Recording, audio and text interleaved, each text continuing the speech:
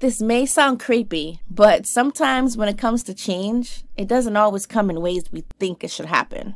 Change can come in many forms in our lives. It might come like a forced tornado or creep along like an iceberg. Sometimes it can be disguised by coming in new opportunities, a tragedy, difficult choices, or even broken relationships. Accomplishing anything great in life requires massive change, and that requires pushing us beyond our comfort zones. Usually, the only way to improve our lives is to force ourselves to undergo difficult change. For some, it might be breaking out of a stale, mediocre, but comfortable job or relationship, moving away from your neighborhood to someplace new, or anything else that's holding us back from accomplishing our dreams. Change is a part of life. You shouldn't resist it. Remaining in the same place and never progressing isn't what we was put on this earth to do. Embrace it and look at it as an adventure. Life is all about change. Change happens, and some people might be against it because, yeah, the unknown can be scary. But it's okay to be scared